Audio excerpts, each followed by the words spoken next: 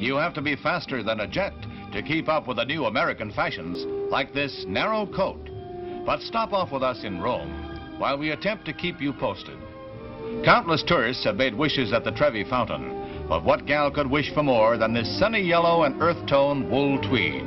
It features the closer to the body shaping. It certainly does shape up. Rome's ancient statues have rarely looked on anything lovelier. Rose red and orange spongy worsted in a two-piece houndstooth dress. The authentic American look, all wool and a yard wide. She looks over the Roman Forum in a worsted whipcord sleeveless shift.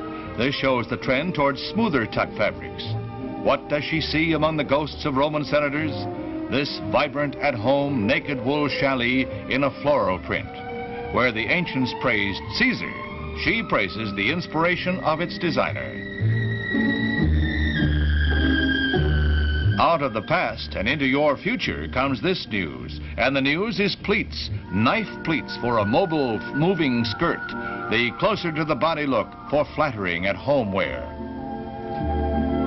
In these days of high fashion, wool now places this hallmark on fashions that stay in the forefront of dreams and desires.